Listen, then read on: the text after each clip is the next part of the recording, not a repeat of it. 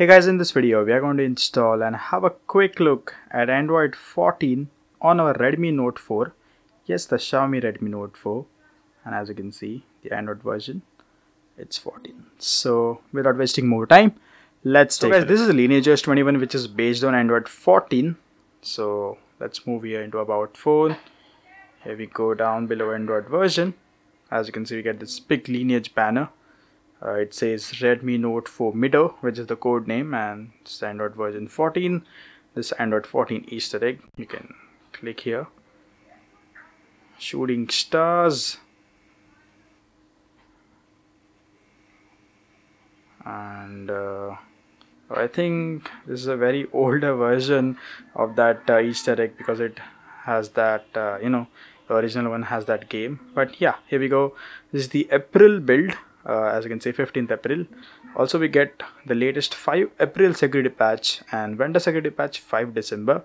I think this is done to bypass the Google checks. This is the home screen. We also get some options to customize the home screen.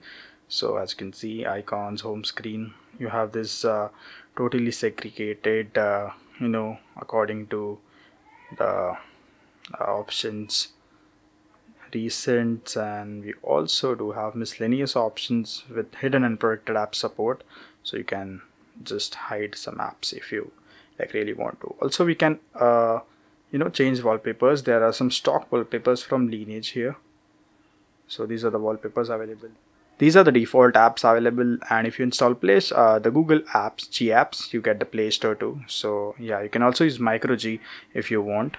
Now let's see the features and customization available into settings. Here we have into battery.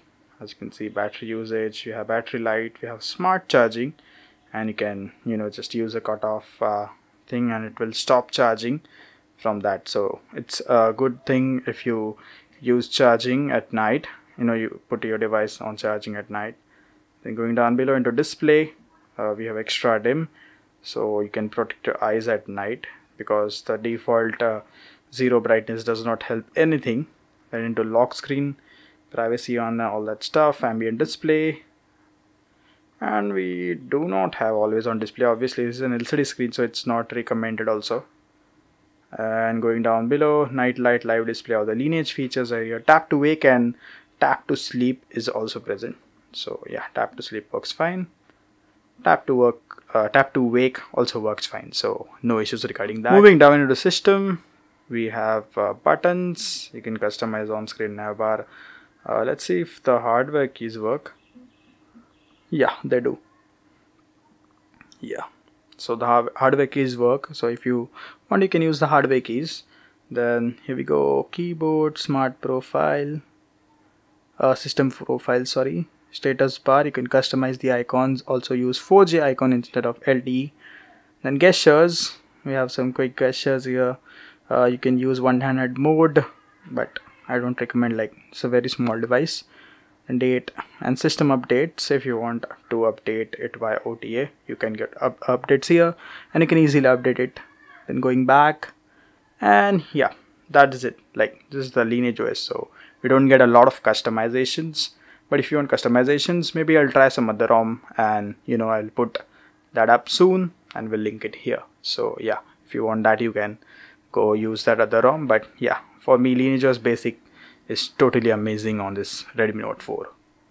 So guys, now let's move to the installation, and you can easily install the ROM via TWRP, but you have to make some changes inside TWRP to access the internal storage via PC, so that you can install the zips. So yeah, let's do it together, and make sure you also check the instructions. If you have missed anything, you have to follow them again, so don't worry about that. Now you have to back up your data first, because sometimes it does not go your way and your device might not boot up. I'm just joking, your device will boot up softly. So yeah, let's power off your device. There is some issue with my power button because it's stuck like that. So yeah, just power off your device, we will meet there. Now you have to boot your device into TWRP recovery mode, so press the volume up and power button. I hope my device boots, because my power button is broken, and also the volume up is not doing its thing. So yeah, you have to use these buttons. If not, I will just use the recovery menu to boot, and I will show you. let's meet in the recovery mode. So guys, this is the TWRP recovery. I booted using the advanced restart menu. Okay, forget about that. Now let's move towards the installation. Now first of all, when you boot the TWRP recovery, you go to install, choose internal storage, and when you have those files moved into internal storage via your PC, you won't see any file here, not even the TWRP folder file. So for that, what you have to do is go to advanced, then open terminal, and you will see this small terminal here. Now you have to input this, so I will just input it, mkdir -p data media 0. So you have to input this and you have to press enter. Now I have already done that, so yeah, and you have to press enter, and then you'll be able to access your internal storage, the files you will copy from your PC. For that, you have to go to install, get a back, go into data, then have to move to that media folder, and as you can see, this is the folder I created, and these are the two LineageOS and NICG apps which I have moved. So yeah, this is the way you can access the first time. Now as you can see, if I move to the basic internal storage folder, I can see all the files. So I think it is a one-time process, so that's great. You can see I booted back now and the files are visible, so that's really nice. So first thing is going to wipe, advanced wipe, Dalvik cat system vendor and data. You have to wipe this. Now go to install, and you have to move to that folder, data, and as you can see, media, and this is the folder. You can move it to 0, but I just copied back here and here. Lineage, and you can also add NICG apps. You have to flash GApps right after LineageOS, so don't miss that. Don't boot it up and then go again back into recovery and install and then report problems. That's not the correct way. So yeah, let this process get finished. So guys, as you can see, the installation has been finished. Just click reboot system and we are good to go. Now while installing for the first time, I think you have to format the data. So yeah, I missed that. Just do that. Go to format data and click yes, and you will be good to go.